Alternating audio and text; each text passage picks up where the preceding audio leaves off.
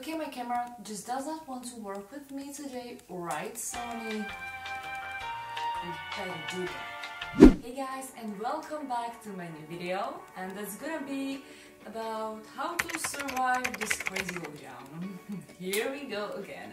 Right now is almost 7 p.m.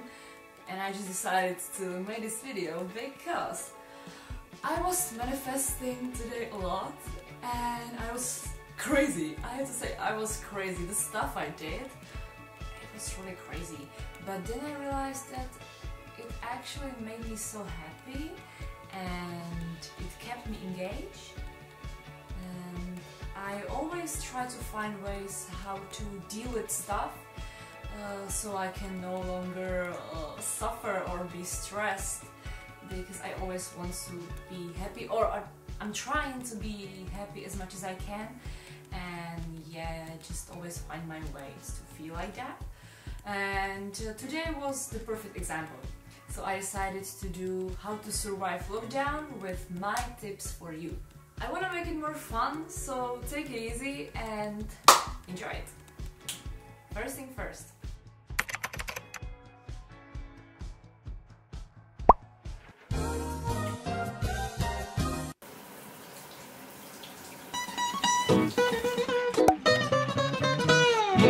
Fake news, kids. Don't believe them. It's not true.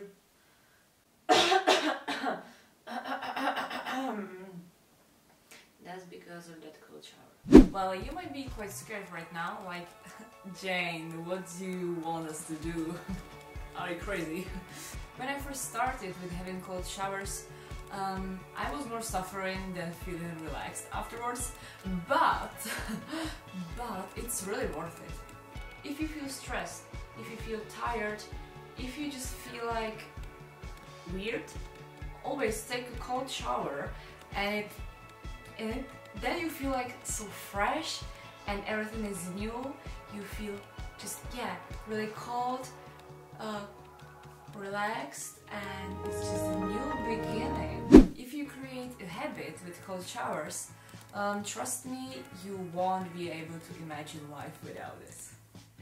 Second thing, manifestation. I'm a lot into manifestation, and if you don't know, if you don't know what it is,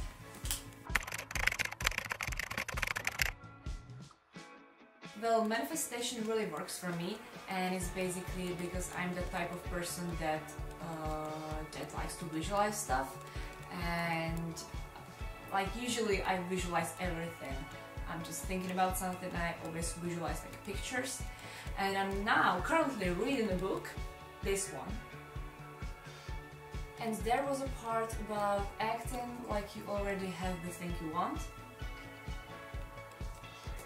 So I did it. I did it.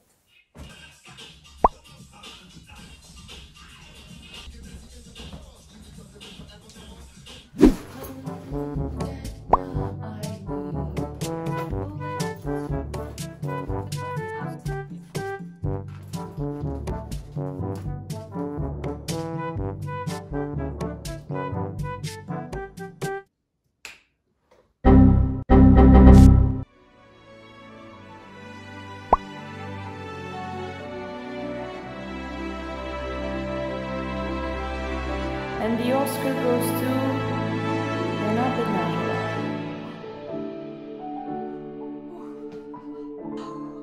Thank you all, and especially thank you, my family. I'm sorry, I'm getting quite emotional, but I think I still have time for winning an Oscar because my boobs are too small for this dress. Guys, not gonna lie, this was the best thing ever because I felt so happy after that. I just put all my focus into this moment, and I really visualized that moment, and also it's just, you know, I forgot everything, and yeah, I felt really crazy, like, what am I doing? So give it a try. You can be as crazy as me, or just lie on a couch, put your headphones and listen to your favorite music and visualize what you want in the future.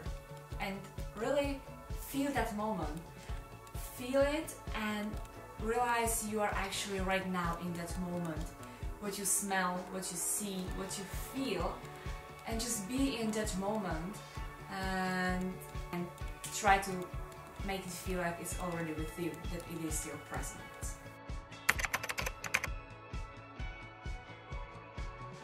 Movies, of course, nothing new, but since I'm a film student, because we hear about bad news all day long, I decided to choose movies that are happy or they make you feel good. Each Pre-Love, I watched it on Netflix and I kind of just found that movie, and I read that it's also about meditation, so that's why I decided to watch that movie.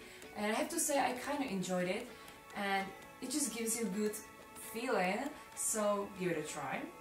Second movie, and that's quite a different genre, it's musical, and I would definitely recommend you Mary Poppins. But not the new one, the old one, the first Mary Poppins, the original Mary Poppins. It's so good. You just feel like you can dream again. So if you haven't seen Mary Poppins, just go and watch it. And the third movie I would recommend is actually a documentary, and I had to watch that for my university, and it might not be for everybody. And I have to say I was also that kind of person that just read about that documentary and I was like, what?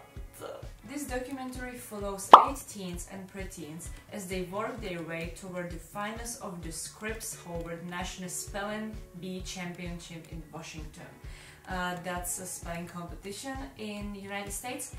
And yeah, but this movie is not about spelling competition, it's about lives, it's about different type of lives and how those kids feel, what they have to go through, about their families, and you have a look inside their lives.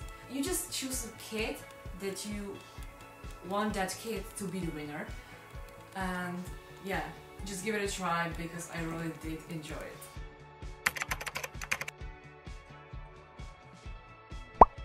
And the last thing I want to recommend you from my own experience is to try something new or to learn something new. What I'm currently doing is that I started learning Portuguese. Yeah, it's kind of similar to Spanish, and I had Spanish in high school, but I have to say the pronunciation, oh wow, that's so hard. I have friends from Portugal in London, so that's one thing why I decided to learn that. And also I just want to speak as many languages as I can, so yeah. So if there's anything you always wanted to try or to learn, I think now is the best time. I mean, like, you know, lockdown, you still have time to make it. So that's all for today's video. I hope you enjoyed it, and I hope that I gave you some tips for your lockdown life.